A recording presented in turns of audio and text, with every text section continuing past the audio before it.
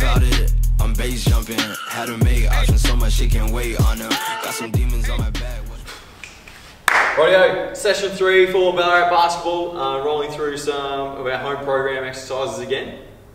And same format from what we've done in session 1, session 2. We've got our mobility, jump land, lower body strength, upper body strength, and core exercise. And the way we've done it is, so from session 1, session 2 is a progression, and so session 3 is a progression again. So as you're getting better, we're improving through, we sort of keep making it a little bit more difficult. So, mobility for today, we're going to go into an arabesque, or into our single leg RDL. So trying to think out about getting out nice and long. So Scott should get a nice little stretch for his left hamstring. He'll then come through, stand up tall, and go into a cradle. So we want one hand on that knee, the other hand under that ankle, and pulling up from there. So you should get a stretch through that glute. Then we'll step through and roll through the other side. So arabesque out nice and long. Very good. Pulling through, up into that cradle, getting that glute stretch there. Perfect. Our jump and land today is a lateral bounce. So working on our ability to move laterally across the court. So Scott's going to load up on his left leg. He's then going to explode out as far as he can and stick his landing on his right leg. Oh, not too bad. Let's see how we go on this one.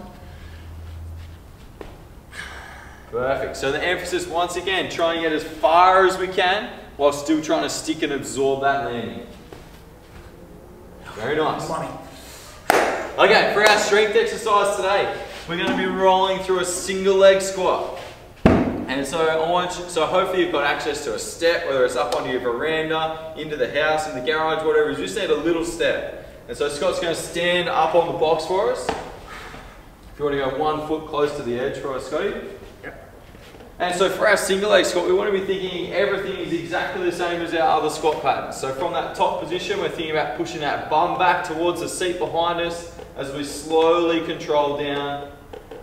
Perfect. And then control back up. The big thing we want to focus on with our single leg squat is that that knee stays nice and still. We're trying to limit that movement that's happening there. Let's get to have a rest there. We'll just go side on.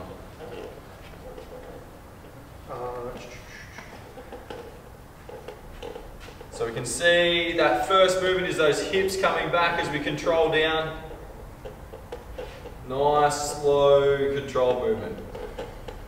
Perfect. Nice.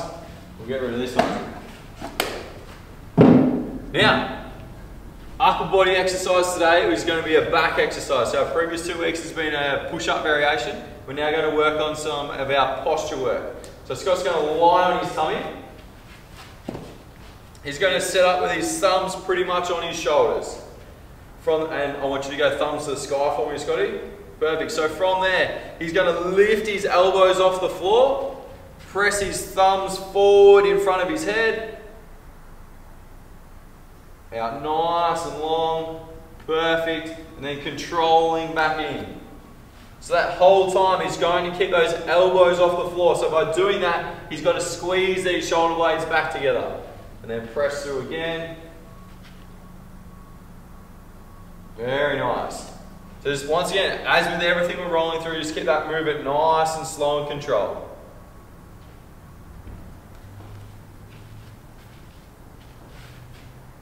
Perfect. Solid. All right. I'm actually going to get him to jump back on the floor. Sounds good. So for our core, our trunk stability exercise today, Scott's going to sit up in a push-up position. I'm going to get him to start with his feet, just for a start with his feet a little bit wider, just to give you a better base of support. And so we're going to go through a plank position, shoulder and hip tap. So from the push-up position, Scott's going to go left hand to right shoulder, touch and pause, and then he'll reset. He'll go right hand to left shoulder, touch and pause. He'll then go left hand to right hip, reset, and right hand to left hip. Just roll through once more for me. So the big focus with this one is anytime that hand is coming off the floor, we're focusing on keeping those hips as still as we can. So we want minimal movement happening through those hips. If we feel like we're going okay with those feet set up in the wide base, then you'd slowly bring those feet closer in together.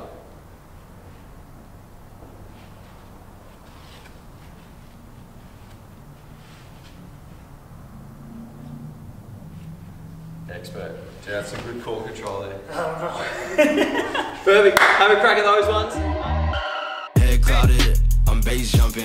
Had to make options so much she can't wait on her. Got some demons on my back.